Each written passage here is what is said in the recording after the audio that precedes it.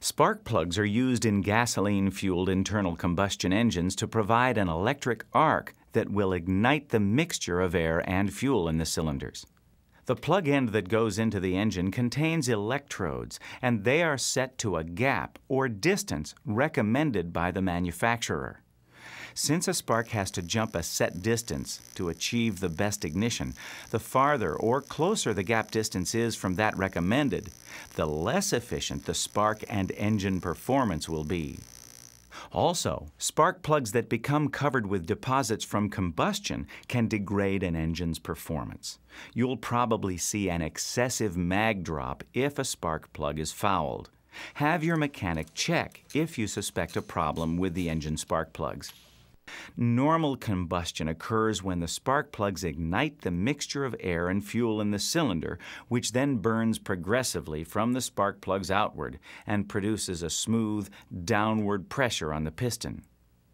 Two problems that can occur inside an engine cylinder and cause abnormal combustion are detonation and preignition.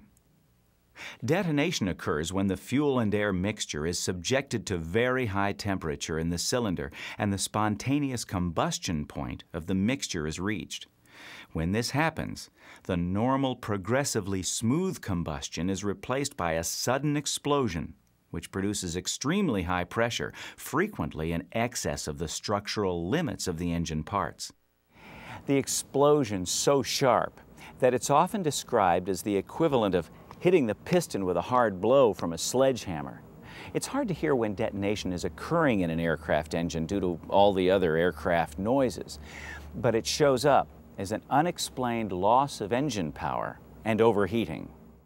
Detonation may be caused by using too low a grade of fuel, climbing at too slow an airspeed which creates excessive heat, or using too lean a mixture with a high power setting. Preignition is the uncontrolled igniting of the fuel and air mixture before the time the spark plugs are set to fire. This may be caused by excessively hot exhaust valves or spark plug electrodes heated to a glowing state as a result of detonation.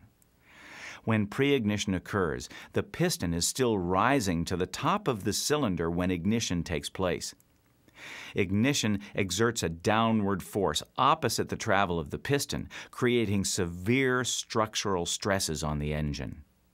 The big difference between detonation and preignition is that if detonation is happening in one cylinder, it's likely happening in all cylinders of the engine, while preignition may be present in only one or two cylinders. Probably the most reliable indicator of preignition is loss of power. The way to temporarily stop detonation and preignition is to promote engine cooling by reducing power, enriching the mixture, and if the airplane has them, opening the cowl flaps.